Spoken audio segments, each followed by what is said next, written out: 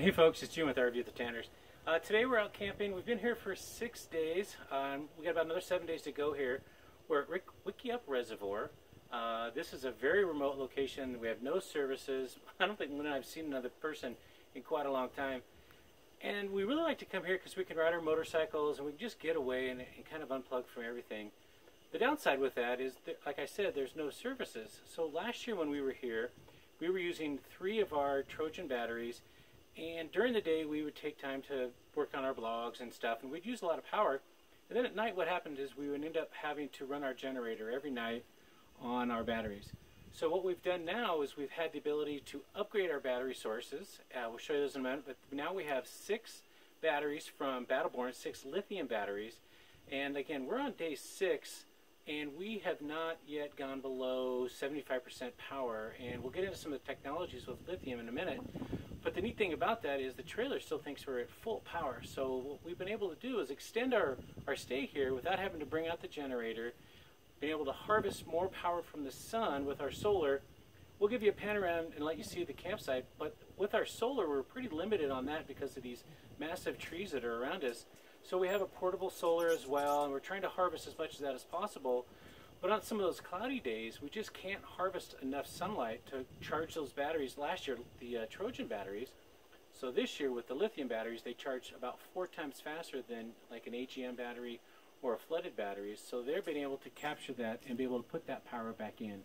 All right, so I wanted to give you a kind of a view of how the shade is impacting the trailer. So you can see here that there's a little bit of sun on the front. The back part is pretty much shaded right now. And those of you who know a lot about solar, that impacts your whole solar input. So a little bit of shade kind of causes a catastrophe to everything, depending on how you have your solar configured. Okay, so now we're going to show you the 2 applications. I have a battery monitor. It's a BMV712. That connects through a shunt, and all the information is then sent up to a little display in the front. But Victron has also put in a Bluetooth capability, so you don't have to actually go to it. You can access it from your phone, your tablet, whatever. So we're going to go through that first, and you're going to be able to see it's connecting to the device. And what you see now is I have about 79% charge on my battery. I'm pulling in about 4.1 amps right now because, like you saw earlier, we weren't in direct sunlight. A lot of that is shaded. So total we've consumed about 139 amp hours. If you slide over, you can see that my depth of discharge of 174 amp hours out of the 600 amps we have available via the 6 Battleborn batteries that each have 100 amp hours. Over on the right, you see that we've consumed 557 amp hours, so that means we've put back in via the roof solar panel and our portable solar panel 383 amp hours. Next, what you see is the controller, my MPPT controller, and it's monitoring the panels on the roof. So the roof's outputting very little right now because it's in the shade, so it's putting out about 66 watts, which equates to about 65 volts. The controller itself is then converting that to 4.6 amps being put into the battery, and we have about 13.43 volts in the battery, which means it has a very good charge. So now I want to show you, pretty excited on how we did the wiring for these 6 Battleborn batteries. Pretty excited because we have the 600 amp hours, and then getting it wired in is easy, but you just kind of need to know what you're doing. So the configuration that we chose with these Battleborns allows me to have all the positive connections on the inside, so it makes this clean inside here, and all my negative connections are now on the outside. Like I showed you before, we have the Victron battery monitor kit. So off of one pole of one terminal of the battery is a negative connection that goes over to the Victron connection, and then allows me to monitor the batteries from inside, either on the terminal itself, the display, or on my phone with the Bluetooth connection, and I showed you that information. So coming over here, you'll see that I have one connection coming off of the battery. The cable goes in, and then that power then goes out to my distribution bus and powers the RV. Coming in, I have the power from my inverter, my Go Power, my IC2000, goes in through the fuse. I can actually turn that on and off so I can control if the power is coming in or not.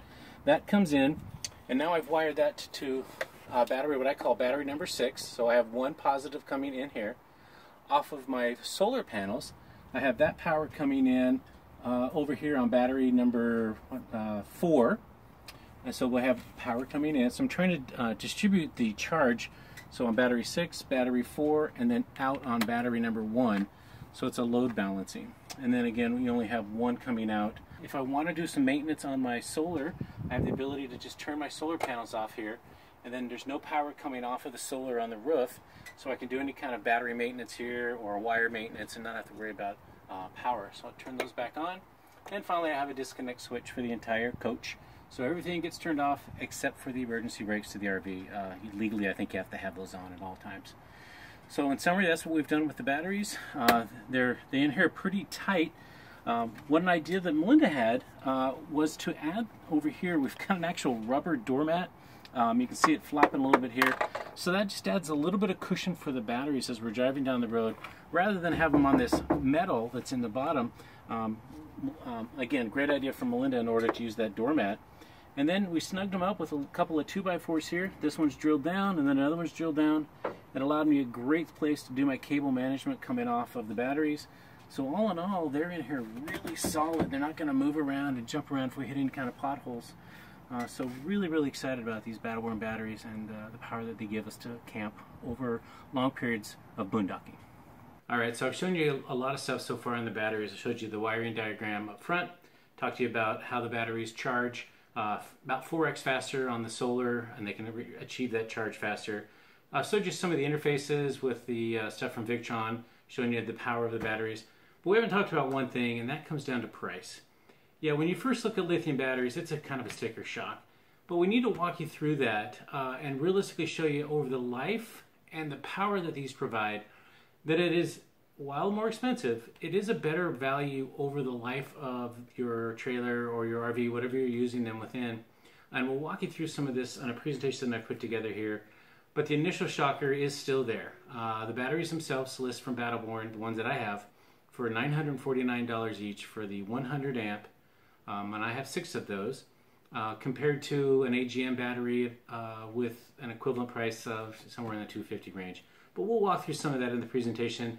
And hopefully after the end of this, maybe it'll make a little more sense why the price is more than typical AGM and flooded batteries, and why the overall value, not the price, the value that you get from it will make sense for you. So let's jump in and we'll take a look at that. I'm going to scoot over a little bit. We're going to show the presentation up here.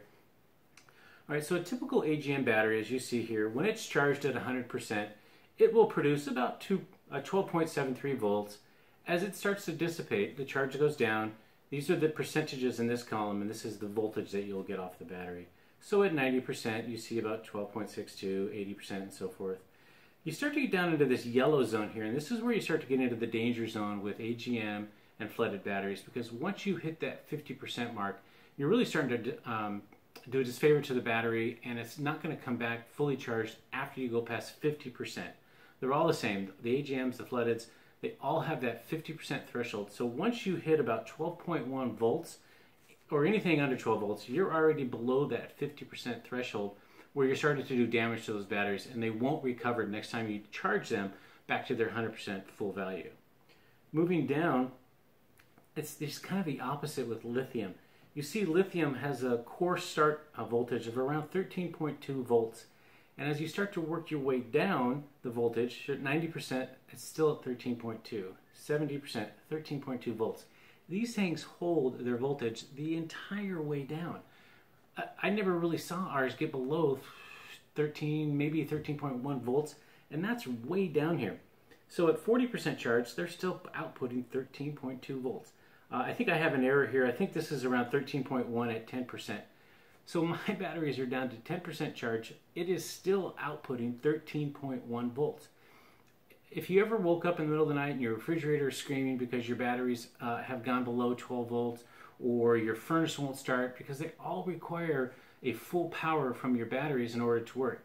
I don't know why it is, but it seems like the refrigerator and the furnace and the propane all run out at 3 a.m. in the morning. I don't know why that is. It's just an RV law of nature. But this is very, very important as you look here, right? You can still draw these batteries way, way down to almost zero. As it approaches zero, it'll obviously stop working, but it's still outputting over 12 volts of power, probably 12.7, 12.8 volts. That's key in order for you to stay out longer, boondocking, dry camping, whatever you call it, so you have more and more power.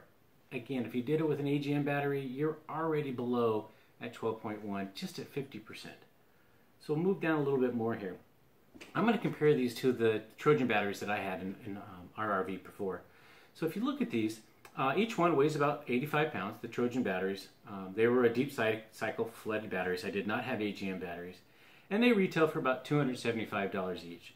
So for me to get 300 amp hours, it was about $550 investment in these batteries. I told you earlier I have 6 of the lithium batteries in our trailer, but I'm going to back that off to 3 just to kind of make the math easy here as we roll through this example. So in the battle-born side of the case here, they weigh 29 pounds each. That's less than a case of beer, so pretty light. And again, retail value is $949. So for me to get 300 amp hours from my lithium, it is a base price of $2,847. That's what I said, $2,847. So again, that's the price. We're going to talk about the value here in a moment. Again, back over here for 300 amp hours of AGM or flooded, it's about $550. But remember what I said earlier when I said that you could only discharge your batteries down to 50%. So realistically, in order for you to get 300 usable amp hours, you're going to need 4 batteries now. Now you have what the batteries would think is 600 amp hours, but now 300 of that is usable. So we're getting to start to compare apples to apples here, where you see I've got an $1,100 investment now, and now I have actual 300 amp hours that I can actually use. Apples to apples. Now, the batteries themselves, these AGM batteries, flooded batteries, typically get around 300 charge cycles. That's when you're at 50% back up to 100, 50% to 100.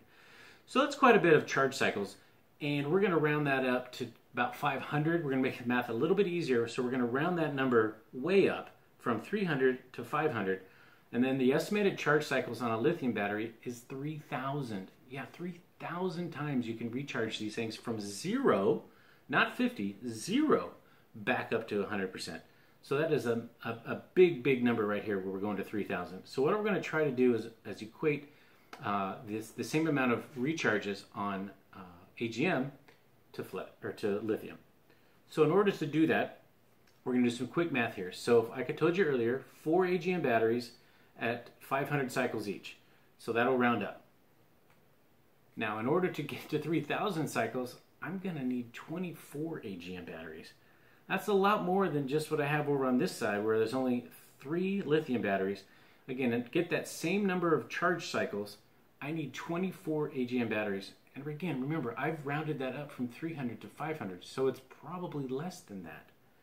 A little bit more information here. So if I wanted to do some quick math, 24 batteries times $275 each. Now in an AGM world, I'm at $6,600, whereas it's a lot less. It's about half price over here at $2,800 for the lithium.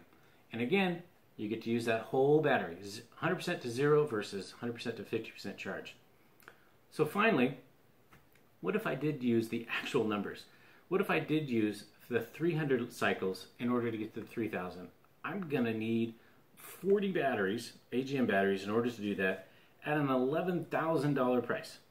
Remember the life cycle, or the DODs, depth of discharge, guys. You don't want to go below 50%. So these are the cycles. You go from 50 to 100, 50 to 100. Using the industry standard of 300, not the 500 where I rounded up before to try to make it even easier, I'm going with the real numbers now. 3,000 cycles requires 40 AGM batteries, $11,000. Okay, now you're starting to see the value here of lithium over AGM. That initial cost you have to get past. Once you get past that, it makes a lot more sense. So in summary, we're back here with the Battleborns. Again, 29 pounds each. They're very, very light. In the winter, what I would typically do is bring the RV home and I would winterize it, blow out the lines, put some antifreeze in there and get it ready for winter. That also required that I disconnected all the batteries and brought them in, and I would put them on a tender over the winter. Now here in this part of Oregon where I live, it doesn't really get that cold. We might see a week or so of 20-degree weather, but it doesn't last long. When I contacted Battleborn, they told me that the range of the batteries, once you disconnect them, so fully charge your batteries, but you can then leave them in your trailer, your RV, whatever you have it in, down to -20 Fahrenheit. Now, that requires that you disconnect both the negative and the positive terminal, and nothing is connected to it. But you can leave the connections that are already there, that connect the batteries together that you saw, because that was a lot of wires for me. So I'm going to plan to do that this winter because we don't get down to -20. The opposite of that, so heat. The batteries themselves can also work up to 150 degrees. They'll work all the way up to 150, and then they have a harder time charging and discharging after 150. So if you're in a place maybe in Arizona where it gets really, really hot in the summer, you might be approaching that 150 in your front compartment. You might want to have a fan or something in there blowing. But here in Oregon, I don't think I'd ever approach that kind of situation where I'm going to hit that high range of 150 degrees where it would impact charging and usability down to the negative 20. So I've just saved myself a lot of time being able to have to pull those batteries in and out. So now it's going to allow Melinda and I the ability to just quickly run off on a weekend. If something's not going to happen around town or around the home, we can run over to storage. I can hook up two connections, the positive and the negative, and I'm ready to go again. I don't have to bring the batteries out. I don't have to worry about putting them on a tinder all year long. It's a really, really good situation in order to have these batteries, and their capabilities is off the chart. All right, so I hope you got a lot out of this. I am really excited to have these Battle batteries in our RV. It's going to extend some of the dry camping places that we go where I do not have to bring my generator anymore. I do still rely on solar, but I don't have to rely on it as much anymore because these 600 amp hours that we're bringing with us will really allow us to go deep into the forest, find places that have a lot of tree cover, and my solar isn't always producing a lot of power, but that's okay because now I have 600 amp hours where I can use it fully. Remember, I have that 13.2 volts all the way down to 10-20% of the batteries, and they're still producing a lot of power. So it's a great way. It's a big investment, of course, I have to admit that, but once you're there, you're going to see the return over and over and over on these batteries, being able to put you into locations where you really want to go. Last weekend I was camping with some folks, and they came over and took a look at the batteries themselves, and the gentleman that I was talking to decided he was going to pick up two of the batteries because his RV, they have a residential refrigerator, and I'm sure a lot of large motorhomes as well. But some folks now have just the residential refrigerator. So when you're in tow, you have to run an inverter. And he doesn't get a lot of power off of his truck. It's a small wire, so a lot of amps don't flow to the battery. And there's been times where he's towed for 6-7 hours in a day where he's actually dissipated his batteries beyond where they should be at 50%. While he still has a little bit of charge in those batteries, his inverter starts to fail because he's below that threshold of where it sees a fully charged battery, and then his refrigerator shuts off. So he's towing, and his refrigerator is off. So he's pretty excited about putting in the batteries like this that charge, that allow him to go all the way wherever he's going camping or driving with his residential refrigerator for 5, 6, 7, 8 hours at a time. And he will know for sure that his residential refrigerator will still be running when he gets to the campground that night. Hope you've enjoyed this video. If you have any comments, please put them in the section below. I'll be happy to get back to you on that. There's links below to Battleborn, and I hope you find more information there and find it very useful. Comments are greatly appreciated. Just type anything down below. I'll try to get back to you. The folks at Battleborn have just been wonderful to work with. If I don't know the information, I'll be able to contact them, and then I'll put it back in the comments so that everyone has that information. Thanks. So if you haven't done so yet, please remember to hit the subscribe button and then hit the little bell so that it reminds you when we post new videos.